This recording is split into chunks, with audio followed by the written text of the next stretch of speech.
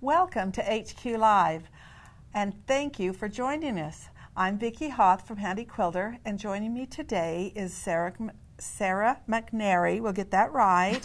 You are a member of the Anti-Quilt campaign. I am. And you have, when you came and did your presentation in Salt Lake, we were all just blown away with the information that you gave in a 3-minute period.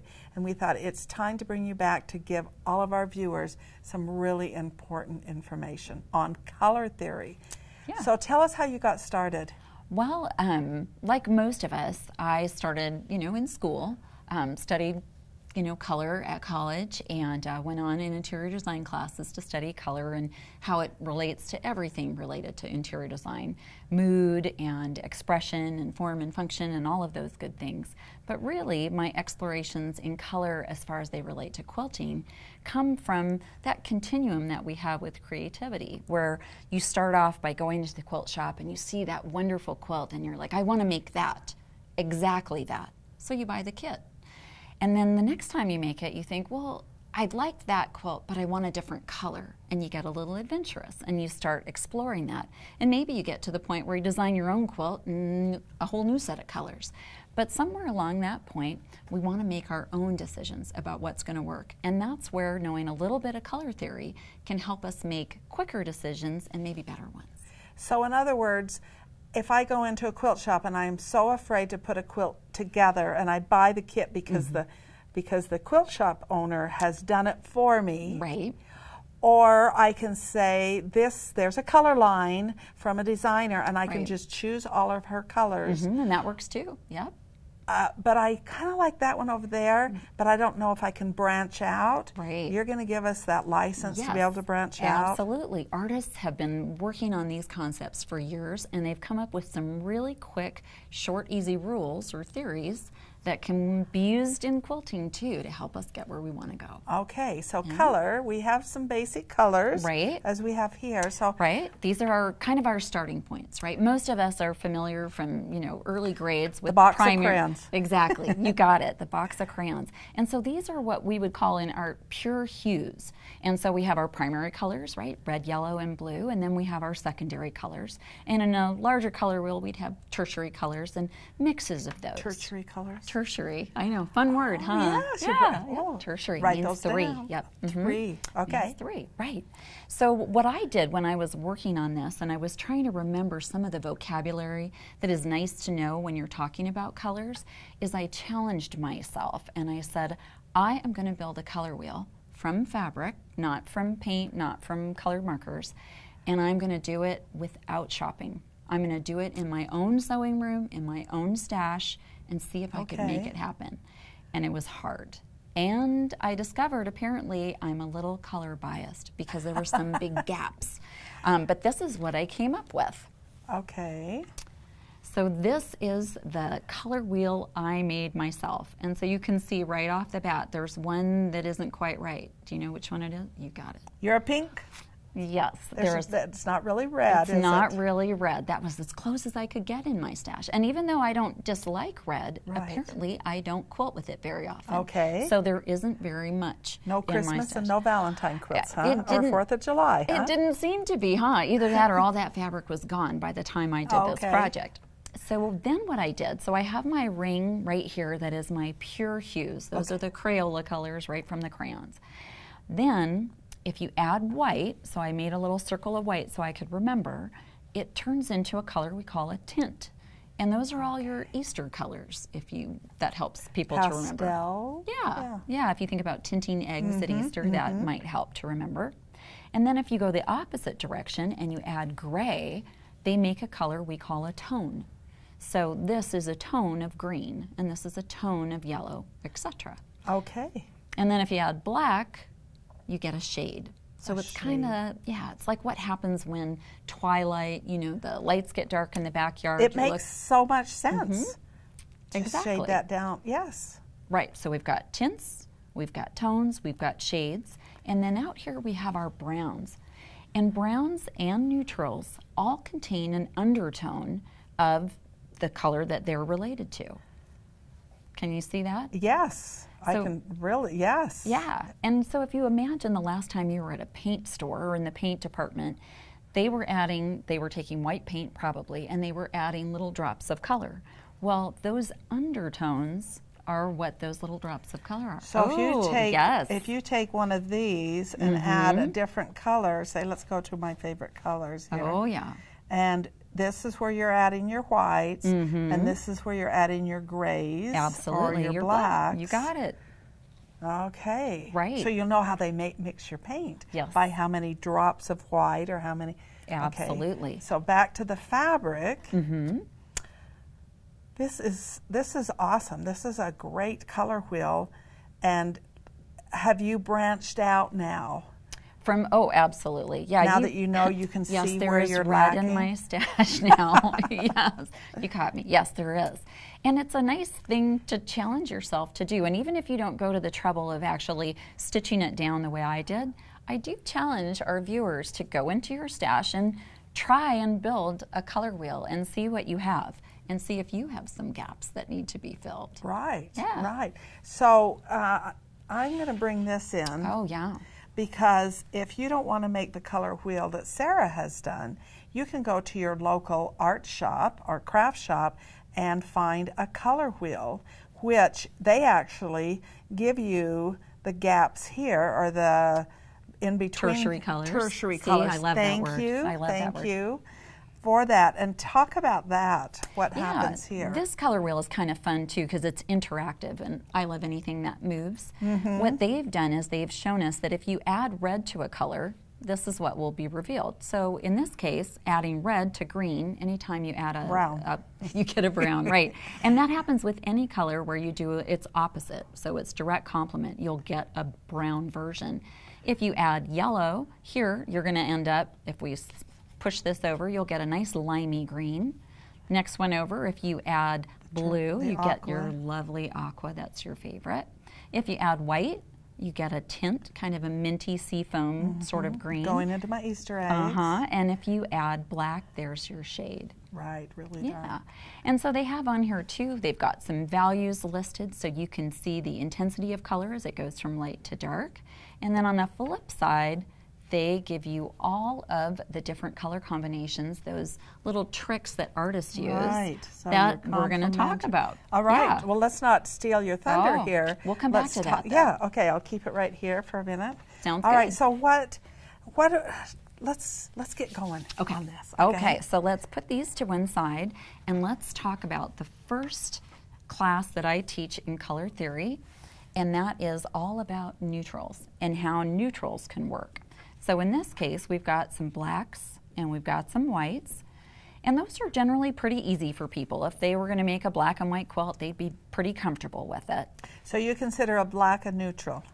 Black is a neutral, white is a neutral, and then all of those other neutrals have undertones, and that's where people end up getting stuck. So if we look at some of these colors, some of these little fabric swatches I've got here, some of them have an undertone that's very obvious, and it might not play so well together. Especially when you put this one with that one. This one. So this one has no undertone, pure white on white, and this one has what color undertone? That has a yellow undertone. It sure does. And then if you bring this over, because that has a different undertone than this. It it's does. Not a true white. Exactly. Different than this. And did you notice what you just did? You put two fabrics together to tell what was happening with it. And that's the trick. If you try and do it in isolation, it can be very hard to notice what the undertone is. But when you bring it to a true white, you can see something else is going on. This by itself, or just with the black, you might think it's a true white. Perfectly white. So it's a good trick there. to bring it next to another color.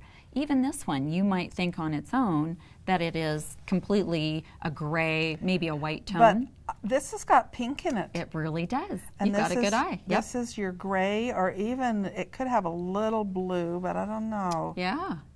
Yeah, and a good way to totally tell see is that. to bring in a blue and see if it reads next to it. Yeah, I don't think it does. You're not sure? Okay. What about a green?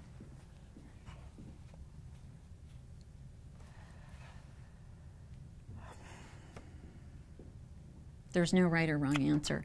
And I wanted to mention it's what that. my eye sees, Exactly. right? You're absolutely right. We each have rods and cones in our eyes, and they are a different amount and a different ratio for each human. So literally, not only do you and I have different opinions and different likes and dislikes, but we also absolutely see color differently. Okay.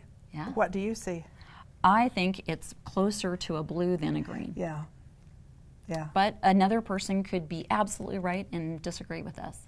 An interesting thing that happens too. And it doesn't make them wrong either, does it? It doesn't make them wrong. Nope. We're just using these tools to find ways to please ourselves or the people we're making our quilts for. And we're going to say another thing? I was just going to mention that our vision changes as we age.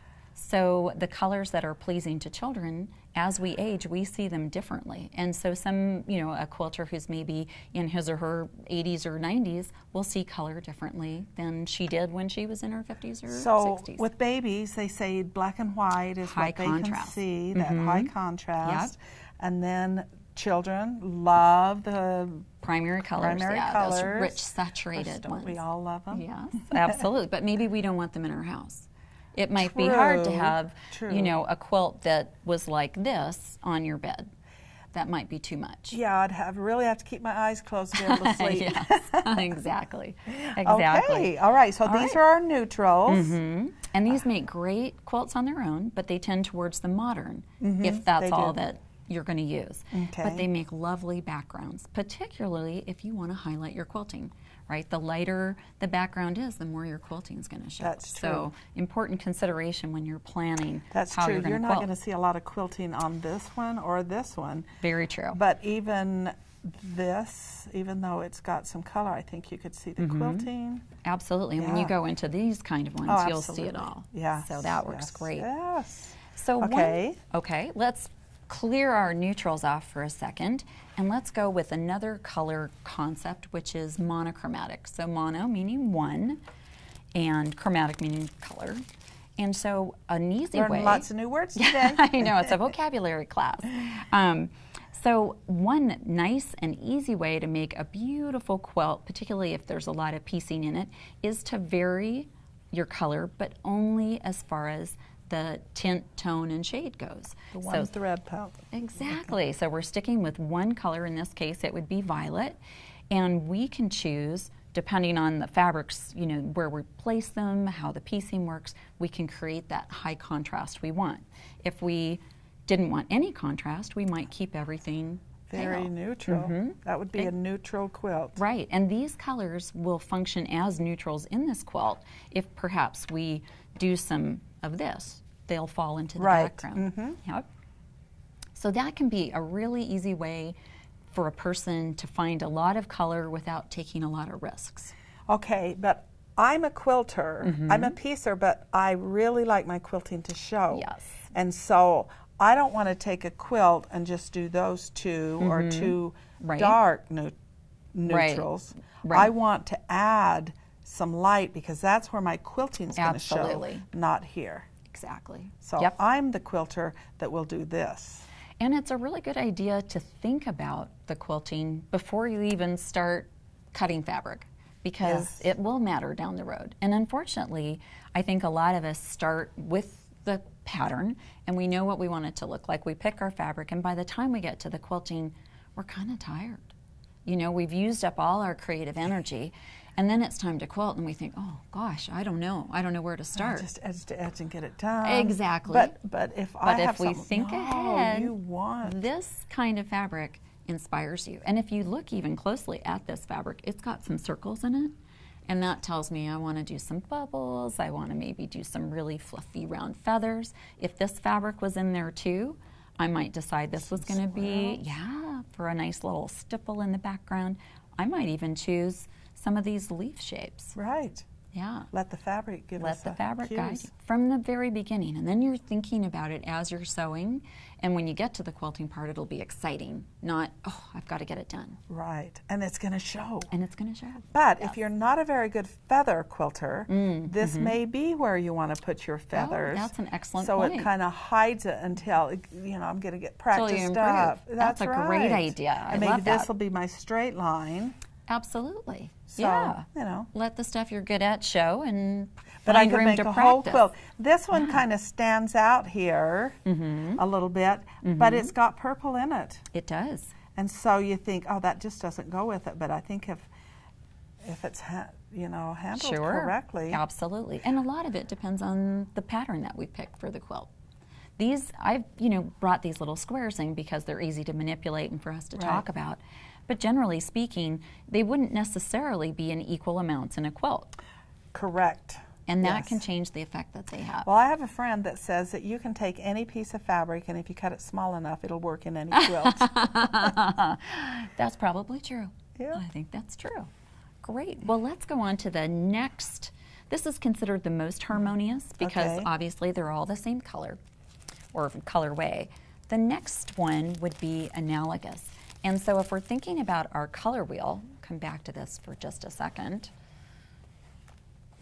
Analogous is going to be colors that are next to each other on that color wheel. Okay. So it could be 2, it could be 3. Green. It could be, you could take it further. So not just one color next to each other, it could be the 3 here. Typically it's 3, 5, 7. So these 3 here. Exactly. I see a lot. They're real popular right now. Well, and it's very harmonious. So if we look at these little... Oh, well, that's the colors you have, I do. Yes, you got it. So we've got a range of blues, and we've got a range of greens, and some that mix them together in the fabric themselves.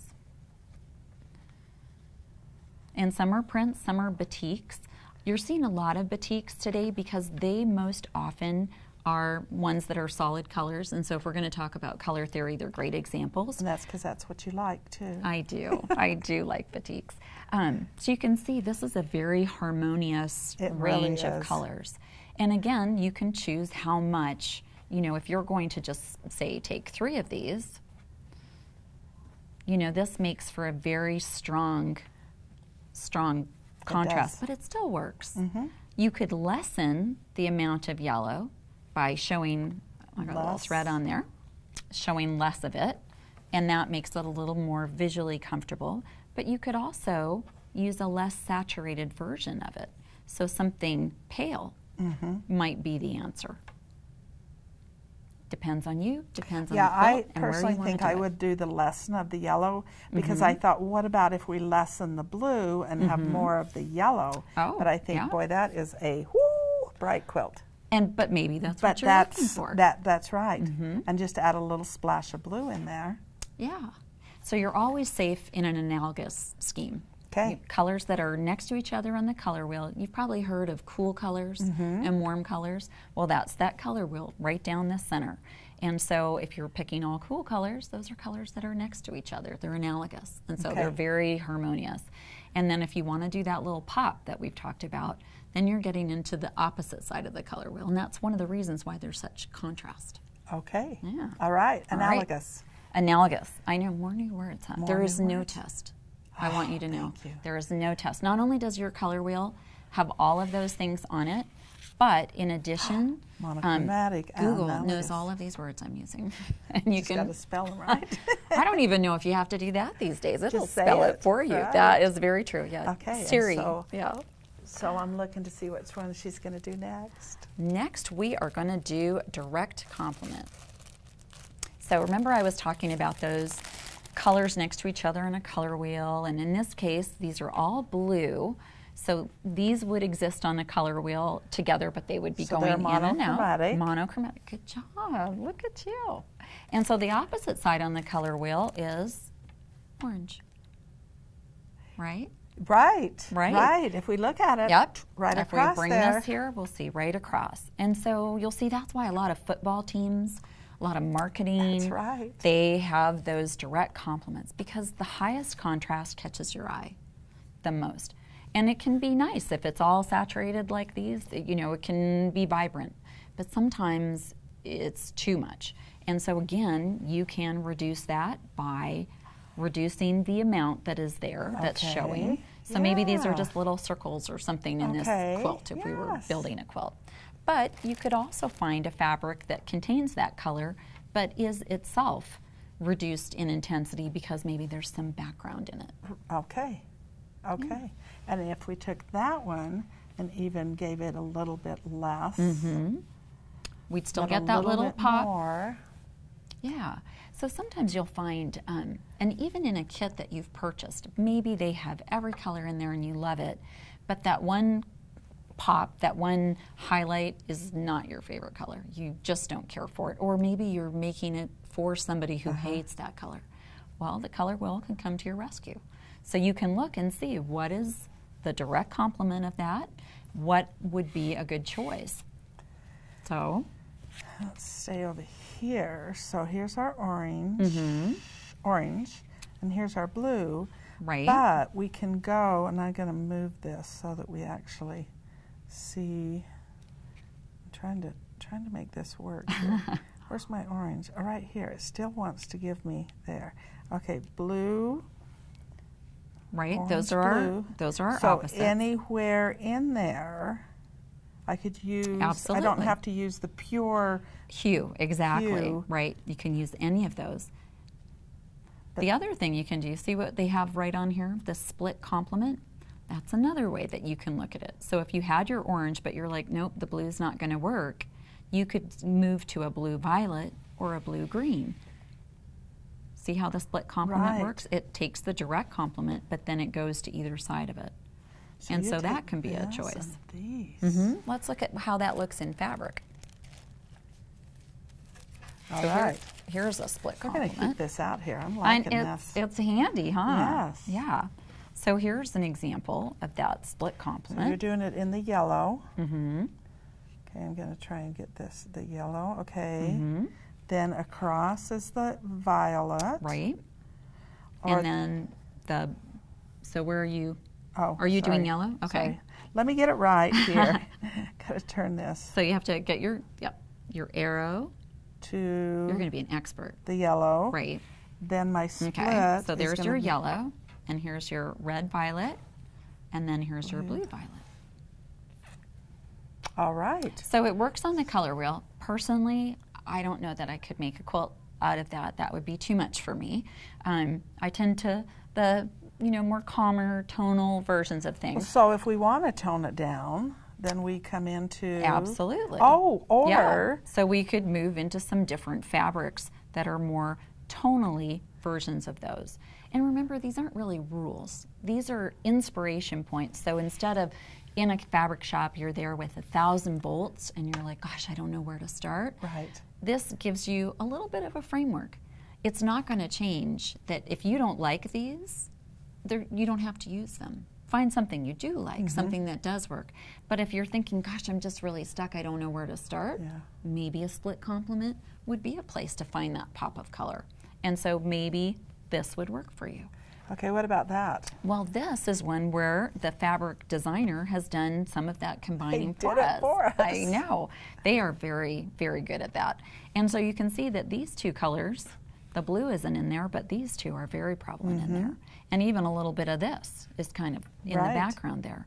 So sometimes finding a fabric that has a mix of those colors gives you a good idea that it's already working. And so this is a good place to start. That's what a lot of times they'll say, find your basic, your focus fabric. Thank you. Focus fabric, and then go off from there because it takes you either in one of those ways. Absolutely, yeah. Okay. So that can help a lot.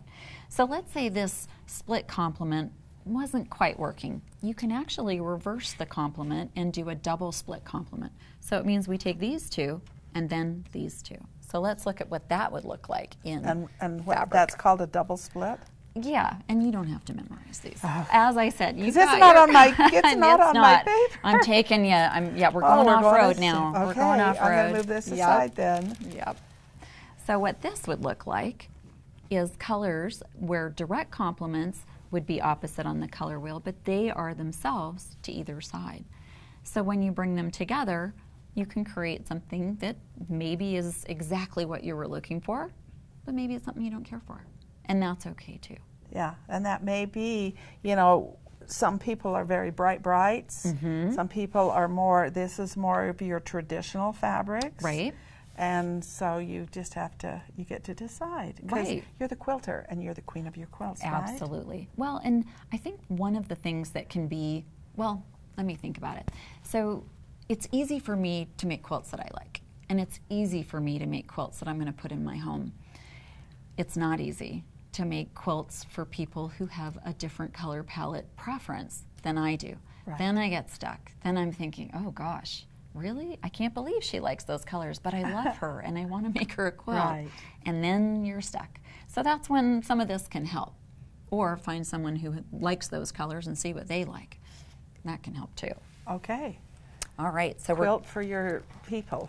For your people. And I wasn't going to say daughter-in-law, but sometimes it can be your daughter-in-law, where you really love her and you want to make the most beautiful thing for her, but she likes different colors than Right. you. Yep, Then the that's it. pressure's on a little bit to perform. Do you take her to the fabric shop and say, pick out your own? Or You she doesn't could. have this color theory You enough could, to yeah. know? Yeah, I wouldn't take mine because she doesn't make quick decisions. She Okay. needs more time to think about it. And so that, yeah, I probably would make those It's another decisions day, without huh? her. Yeah, it's a whole other, that's another show. Quilting for people different than For us. daughter-in-laws. For daughter-in-laws. I know, oh my goodness. All right, so these are another set of colors. These are opposite each other on the color wheel, but kind of like the radioactive symbol. So they're triadic, right? So red, white, red, yellow, and blue are triadic. These are also triadic. And so they can be, here, let me put this one in, equal intensity. They are very dynamic, a lot of energy in that. And again, it can be a little uncomfortable. So changing the tone can help make them a little easier to look at, a little calmer, calm the palette a little bit. This is some gray going in there. Mm-hmm, exactly. But you can also, again, find them in your prints. Yes. And so that can be a way, you know, if someone really loves purple but you don't, you know, maybe a fabric like that is not a problem for you because, you know, it's flowers that are purple and that doesn't usually bother anybody. Okay. You know, when it's something within a print, it's a little easier sometimes than, you know, something that's totally throughout the entire fabric. So those are triadic schemes. Triadic. I think that was on here. I hope it was. Yep. Try using 3 colors equally spaced from each other on the wheel. Right, and it'll be very dynamic. So a lot of energy in that. So if your goal is for an art quilt, something that's going to hang in the living room, brighter colors, you know, might be more appropriate than what you would hang in a bedroom, perhaps, or a more calmer private area, depending on you. Again, there's no real rules. There's just kind of guidelines that interior designers use when they pick art, that quilters use when they make quilts. That's right. Yeah. So the last one is tetradic, and so that is that's a dinosaur, right? Yes, with 4 legs, and that's how we remember there's 4 colors involved. Yes. So, and it has that on your color wheel as well. Those 4 colors. Tetradic. Yeah. Tetrad. And so these are some examples. Love it. Yeah, pretty fun, huh? So they're equally distributed on the color wheel. Like I've got mine all mixed up here. So those are equidistant 4 on that color wheel. Okay. And again, we can change intensity depending on what we're trying to accomplish in our You finally got some red. I know, I did. I went shopping after I discovered I was a little biased against it somehow. And then again, sometimes you can find fabrics, like these are kind of fun, that have all 4 colors in them. So artists, graphic designers, when they're making their fabric prints, are also using these color concepts. Okay. So we can find them easily in those prints. Wow. I'm going to keep the color wheel Oh really yeah, close. it's handy. Yes. It's very handy. Yes. That really helps. And yes, go to your local fabric store. I wonder, I bet you fabric stores have this. Do you think? Some of them do. I know that certainly those art stores do. Art and craft stores often have them, particularly in their painting department. Yeah. Yeah. That's easy great. to pick up. Okay. All right. All right. What's next? This is well, there's one other thing that artists do. Well, that mixed up all your. I know. There's no sorting those out for later, is there? There's one other thing that happens with fabric and the way that it's manufactured and the way that they dye fabrics. So what they do when they make their dye runs is they have these little things called registration dots. Or registration marks, and they use these to make sure that not only is the dye falling exactly where it should be, so that needs to be a circle, That's kind of a way you can tell if you've got a good dye run too, is if these are off, you know that maybe it's not printed Shifted. perfectly. Yeah. And then the intensity of that dye needs to match these colors. But for us, it's a great way to figure out what's in a panel. So this particular panel is one that I'm going to make for my granddaughter, and so it's kind of a Tennessee version of Princess and the Pea, and you can see there's a lot of colors in here. So I could spend a lot of time with this panel walking around the bolts of fabric trying to figure out which ones work. But another thing I could do is just come right to these registration marks and say, huh, if I know that this little girl, Olivia, loves purple, then what I can do, I've got my purple here. Yep, got some purples there, and I can use my registration marks on a sample purple and see if I'm in the right color range. Now I might not find exactly this lilac, and that's okay. I might just find something I see that one and that one. Yes, exactly. And so as long as they're analogous and they go together and they feel like they're going to work, then chances are good that when I come over to those purples, it's going to go very nicely with them. Right. So in this case, I decided I was going to do a pinwheel border. Okay. And so I also wanted to use the green. Okay, let's so bring that back to down our registration marks, and we can see that our greens are not perfect. These are different manufacturers, so the dyes will be different, but they're close enough that I'm pretty comfortable that this green is going to also work mixed in when it goes to make those pinwheels. And then there you go. And so I have a quilt that I think will work. Wow, that was an easy way to figure it out. Yep, a little bit of cheating, but why not? They put them there. I think we should be able to use them. That's right. Take advantage of those. And you know, another thing that's really handy from a long arm standpoint is that these are a great way to say these are some thread colors that are already in this panel. So you can bring your thread, your cones of thread, and preview with that. Exactly, exactly. I don't have to be thinking, oh my gosh, what do I do? I can go right to these. A tip on that is we're not going to just take a cone of thread and just put it down there and say, oh, we're going to string that out and even string it out up here. Exactly. So that and we see can, how it'll look quilted. Yeah. Yeah. Great. That's a good tip. That's good to know. Good. Yeah. All right. Okay, so what else have you, oh my gosh, this is just a wealth of information here. Good. Oh, I'm so glad. What else have you got to show us? Sarah, you have this quilt that you were talking to me earlier about. Tell me why you made this quilt. This is a sample, this is a little table. Yeah, this was kind of a challenge. So when I first started studying color theory as it relates to quilting specifically, there were a group of 4 of us, and we decided to challenge ourselves that we would meet every week for 12 weeks. And each week we were going to demonstrate with our quilting in some capacity, whether we're making a placemat, or in this case this is a table runner / coaster for my end table, that was going to demonstrate those color concepts. And in this particular one, the week was analogous. So those were the, do you remember what that was? So if we remember analogous, it is using colors that are adjacent to each other on the color wheel. Exactly. So we've got our yellow, and we've got our green, and we've got our blue. So those are next to each other on the color wheel. So, and in addition to, there you go. In addition yellow, to green, blue. Perfect. I wanted to yellow, green, blue. Perfect. Exactly. So those are next to each other in the color wheel. So the overall effect of it is pretty calming. It's pretty harmonious.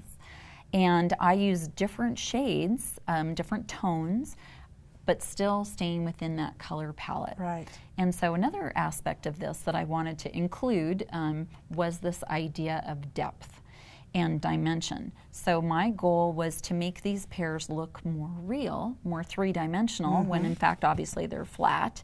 And so to do that, I cheated in a couple of ways.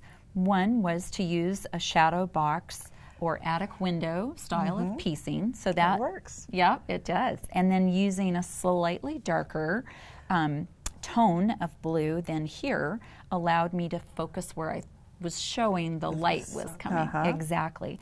And then creating this little shadow behind it and emphasizing that with my quilting by pushing that fabric down. So that's really cool because that's thread, not a piece of fabric behind it. Yep. And you can do that with thread when you're quilting. And then I also used a little design juxtaposition as well. So I've got these straight lines, kind of emphasizing that this would be a man-made board, if you would, to make that window.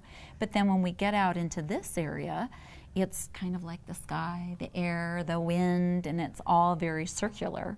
And likewise, these little highlighted places on the pears are also very organic, very circular.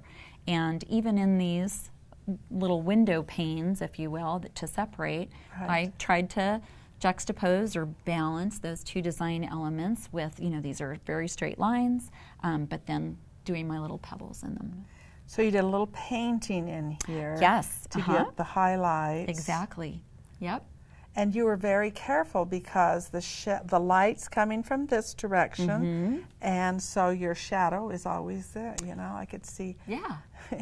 You know, when you're a little child, that you could put it in different. Oh yeah. Well, and when you're a little adult, you can too. Trust me. Really? Yeah. And that's why everyone needs a design wall and a friend who will come and check your work before you sew it all together. And so, tell me about how you do that with your friends. Oh well. In a bunch of different ways. I'm very lucky. In my town, there's 2 guilds, and so I belong to both of them. And we also have little sewing groups within them. And so those women are wonderful. We get together, we have a great time, we have retreats, we do all of that. But we also text each other. So when you're at home, it's Sunday night, you're quilting, you know, the dishes are running in the dishwasher, and you just can't decide if what you're doing is going to work. Right. Grab a couple pictures on your cell phone, text it out to your girlfriends, and you will get instant answers with good feedback. And the best part about knowing quilters is not only do they have great feedback, but they can tell you why they think what they think. Oh, that's good. And that really helps you make a good decision.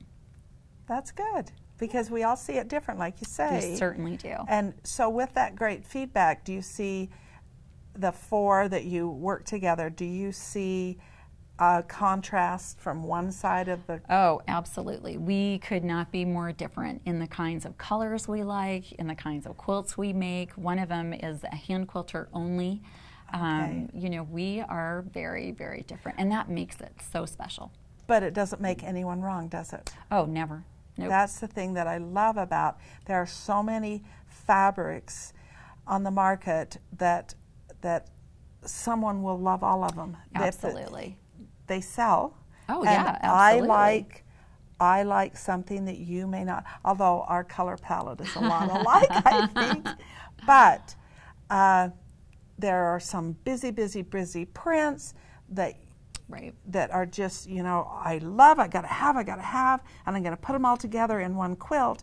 But for me, there's no quilting that's gonna show. Right. But for someone else, they're great because their quilting may not be as right. They're not there yet, and they don't want to share it in its entirety. Right, yeah. Right. Well, this is a great example of a lot of things, of light on a quilt, of the color, the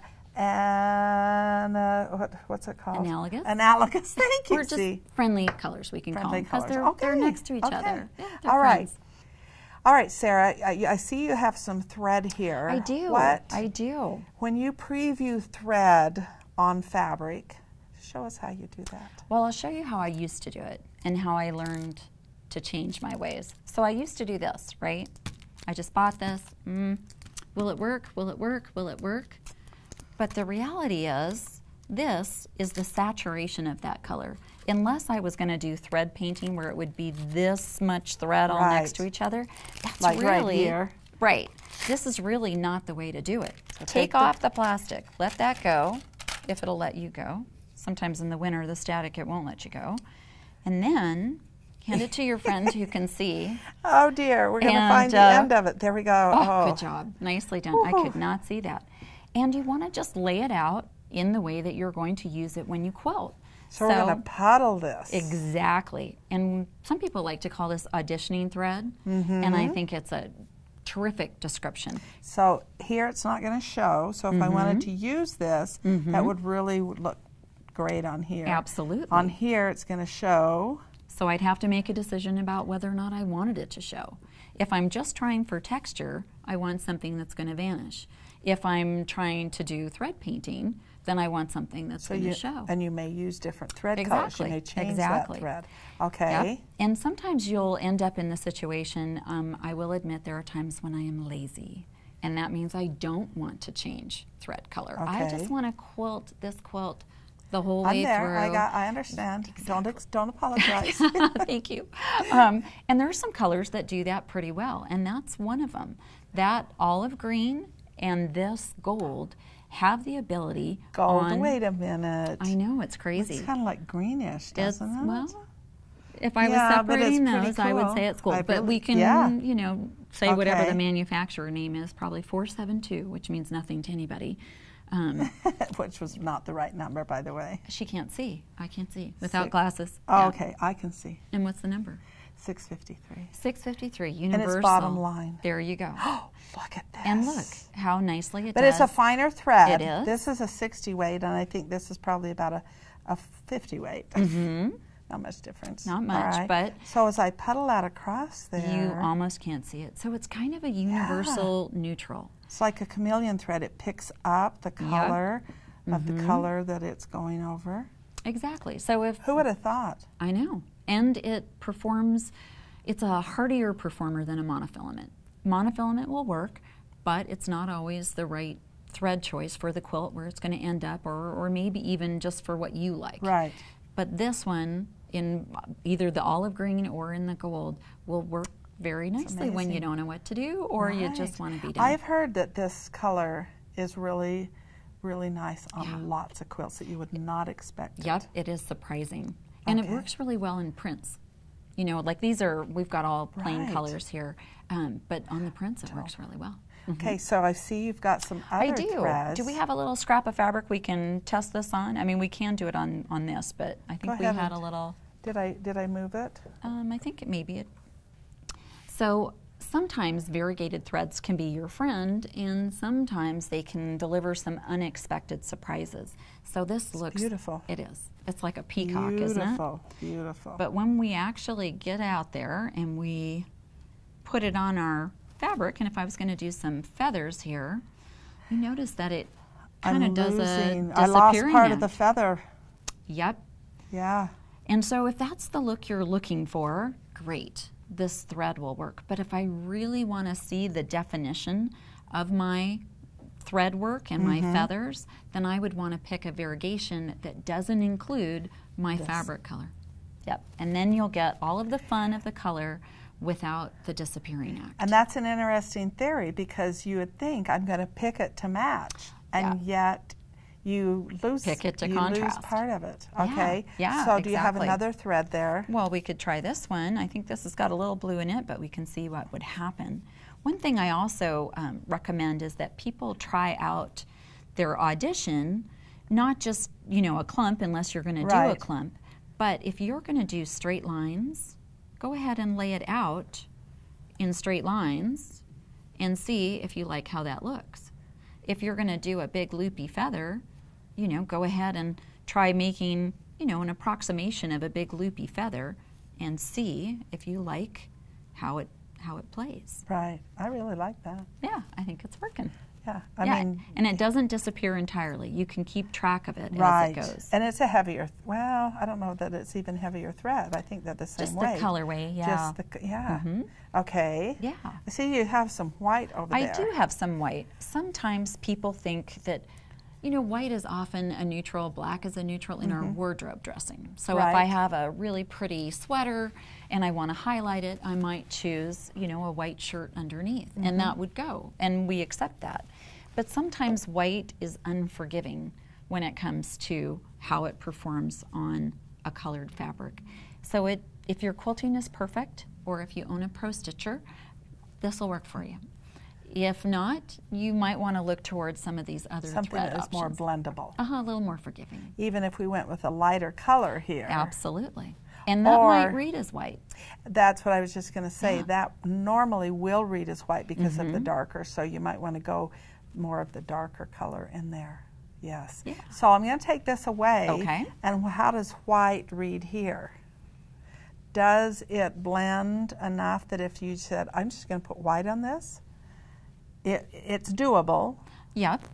But I really like the color, the thread color that you chose. Right, and it kind of performs that direction. Is this the same thread color here as well? In the blues And it here? is. It's not in the... Right, in Yeah. the yellow. Mhm. Or even in the green. I've seen you've Right. chosen a green. Wow, thread color is just as important as fabric, isn't it? Absolutely. Absolutely. Isn't it? And part Yes. of the fun, right? Once we know these concepts of color, we can apply them to thread as well. And there are a lot of gray threads that do the same thing that these two thread Absolutely colors do, are. is that you can Yep. use them. Just being careful, though, on your blacks, your grays, because they will, a light gray will read as a white. Very true. And some of those grays have undertones, which we learned about earlier. Right. Yeah. Okay, so we're going to move this aside, Okay. and then we have a really fun quilt. Oh, Okay, yeah. Be Yeah. right back. Sarah, you have this beautiful quilt, and there is a reason for this quilt. Yes, yes. So I designed this quilt as part of a color theory class that we're teaching, and it's all about infusing color concepts into a specific quilt design, also while learning a new kind of quilting.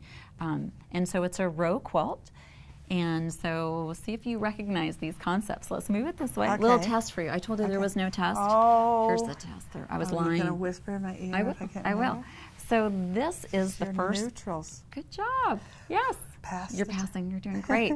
Yes. So this was our neutrals. So within the class, I used black and white, but of course you can use any neutrals, and you can choose whether or not you want to have high contrast or low contrast. Okay. All right. All right. So then the next thing we talked about was the monochromatic. Can you tell which one that would be? Right here. Good job. Yeah. So our flying geese are all Love them. all monochromatic. And so they're all in a blue colorway. Just while we're here, Yeah. this is awesome the way you quilted it, because Oh, those thank geese you. are really popping. There's just enough there that you probably used 2 layers of batting. I did. Good call. Yes. That's the secret to really making your quilting show. So I have a layer of the 80-20, and then I have a layer of wool. Wool, And so it's a little more challenging because it's puffy when you're quilting. So you kind of, to get those straight lines, you really have to use your rulers more. And stitch in the ditch. And stitch in the ditch. Lots of stitching in the ditch. Right. But then when it's time to do your feather, they just really pop out. And these are so fun for my granddaughters, to touch them and feel. I know, I'm the same way. My husband was like that. He was touching these. I'm like, hey, that's white. Don't do that. Yeah. Okay, our next All one right. was the. Go ahead. I know, they all start to go together, right? Yeah, the analogous, right? So we had our Analogous. monochromatic. So we're going to move up here. So in this French braid, we have our colors that are next to each other on the color wheel. Okay. And I was kind of trying to double dip on this particular row when I designed it. I also wanted to include the concept of transparency. So the idea that a light color and a dark color could overlay each other and turn into a medium value color. Right. And so that's what I was doing That here is as well. great. Yeah. Quilting is awesome in that too. Absolutely. And if you're trying to do one of those, one block wonder where it looks like the city of blocks is laying on itself, that's when you really want to pay attention to transparency, value, and how a single color can turn into other colors depending on how light And it goes totally on does that. Yeah, so kind of fun. Okay. So then our next thing was direct complement. So here, good job. You're doing very well. You're getting 100% on this. Yeah, no pressure, no pressure. And so in this case, we've got our violets, and I've got 2 different shades of violet. And then can you tell that I have, so I have a yellow. Yeah, you're blue. And this is more of a, can you tell that this looks a little bit more green? Yes, as an I undertone? can. It's super subtle. Very. And on its own, you would never notice it, but if you bring your eyes over to the more kind of creamier, truer yellow, you can start to see that green undertone. Totally see that. So this is something I wanted my students to be aware of, that you can pick a yellow and think all is well, but then somehow it doesn't seem to work. And if you can bring another yellow near it, you might discover that really it has a green undertone that you didn't want. Okay. Or maybe it's too buttery, and you really needed that green. So yes. Yeah, so comparing those colors next to each other can really help. Yes. Yeah. I see that. Yeah, it's hard to tell, but when you look for it, you'll find it. Okay. And so our next one is our split complement. When we talked about that direct complement, so this one is where we split. So we've got our yellow, and then this is going to stand for red, really, kind of this red. Okay. And then this is our purple, yeah. And so again, in this one of the things I wanted to highlight is the amount of saturation and the amount of fabric that takes up. Yellow can be a really challenging color. And if you had seen this quilt before it was quilted, this yellow, you could see it from outer space. I mean, it was really puffy. Because it's so muted. It looks that way now, but honestly, I should have taken a picture. It did not. Wow. It was like the star of the quilt, overshadowing absolutely everything. But once I started to quilt it, it took on a little more definition, and that also helped tone it down. So you can do that with your quilting too, is you can draw attention and you can also remove attention from it. So that was kind of a relief. And that was done just by the quilting. Yes, just Who would by have the known quilting. that though? Yep. Definitely. Well, good quilters know it. Those really good ones, you know, when you have a problem quilt and you send it to that lady who's super talented. That would be you. Oh, you're sweet to say. But they know those things. They can fix a lot of things That's with right. their quilting. That's right. All right. Okay. So on to our triadic. Good job. Oh, we skipped over this. I went too far. So let's come back. These are some complex complements. Okay. And so they're like direct complements. So we would have our blue and our purple. But in this case, I wanted to kind of highlight the idea that they don't always have to be directly opposite each other. So here they are in this one, but here I've taken the orange and I've taken the yellow and placed them in different flowers. So within this row, I'm still using that color concept, but I'm not trapped into doing them next to each other. And we accept a lot of color saturation and contrast in a flower. So just the nature of the fact that this piecing is a flower makes it a little easier than something that might be just a regular piecing block.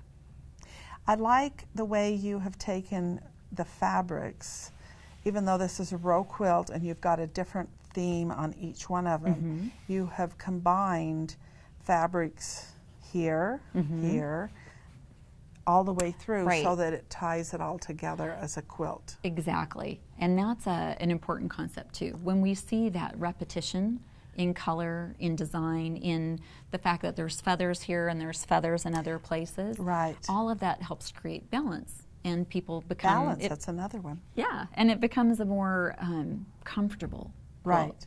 I mean, it can be very exciting to see a lot of difference, but sometimes it's overwhelming.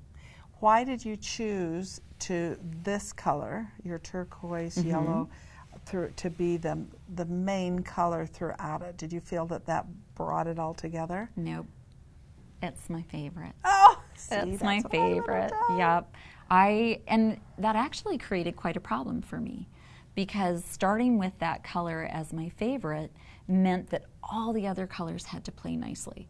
And so if I had chosen a white, I could have gone any direction with those color concepts, but I didn't want to. I really wanted this color. I fell in love with it right when it came into the shop, and I bought yards and yards and yards of it, and I'm like, oh, I just have to use it because it's beautiful. This quilt will, when it's done being in class and being used as a teaching sample, will hang in my sewing room.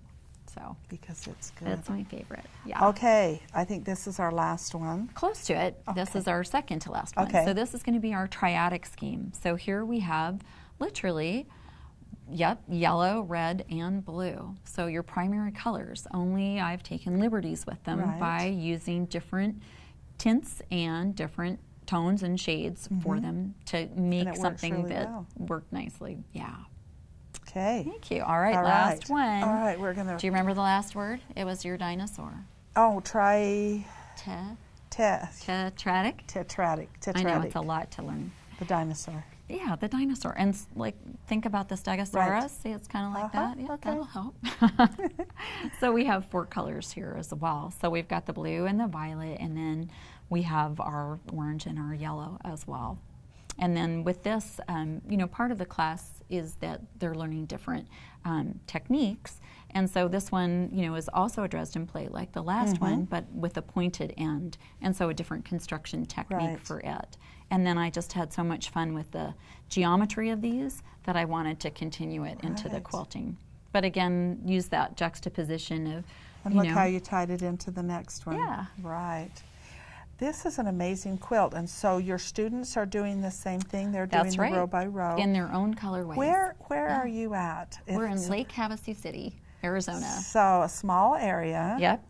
So people can come and take the classes. This is wonderful. I love what you've done.